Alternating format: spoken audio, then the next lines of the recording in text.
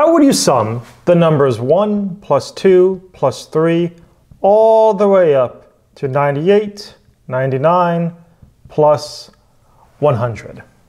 There's an old story about the great mathematician Carl Friedrich Gauss, that when he was still just a schoolboy, perhaps he was making too much noise or whatever it was, his school teacher asks him to sum these numbers. Now the teacher thought this would occupy him for quite some time. 1 plus 2 plus 3 plus 4. It would take a while to sum these all up. But Gauss was able to solve it almost instantly. How did he do it? Gauss recognized that to sum all the numbers, instead of going in order, 1 plus 2 plus 3, you could sum the first and the last, 1 plus 100. That would give you 101. Likewise, you can sum the second with the second to last. 2 plus 99 also gives you 101. And the third, 3, with the third from last, 98. And as you continue to pair these from both ends, you'll always get these pairs adding up to 101. Thus, the sum is just going to be 101 times the number of pairs. There's 100 numbers in total, and so the number of pairs is 100 divided by 2. So the sum just becomes 101 times 50, which is just 5,050. Pretty cool trick.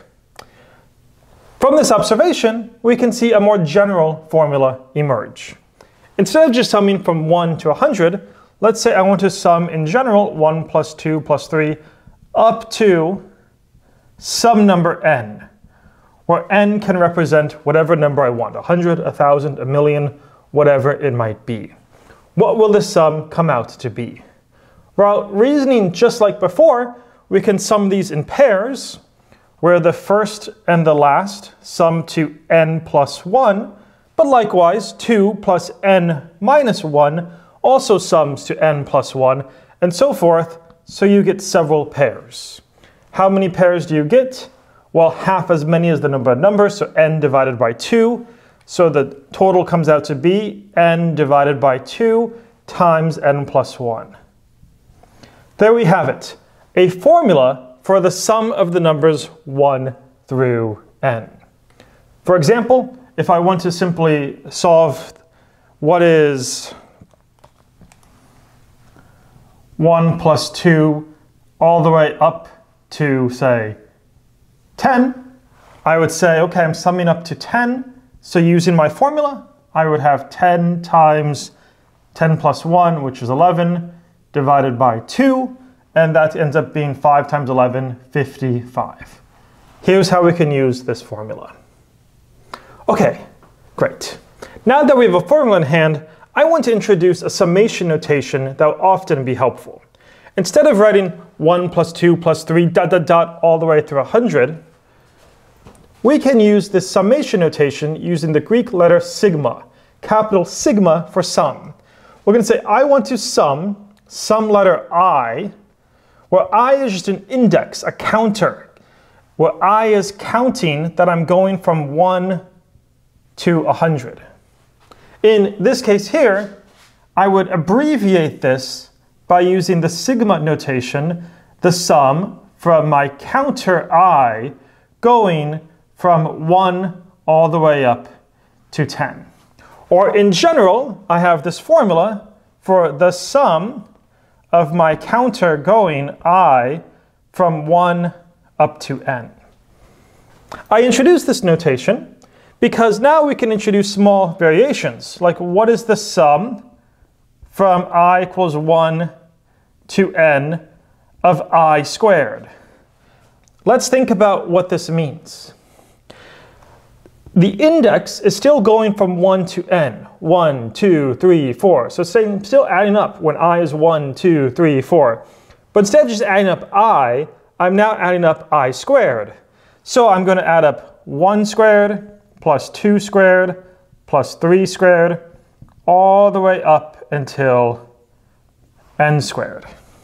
Or if I wrote what is the sum from I equals 1 to n of I cubed, that would simply mean I want to sum 1 cubed plus 2 cubed plus 3 cubed, all the way up to n cubed.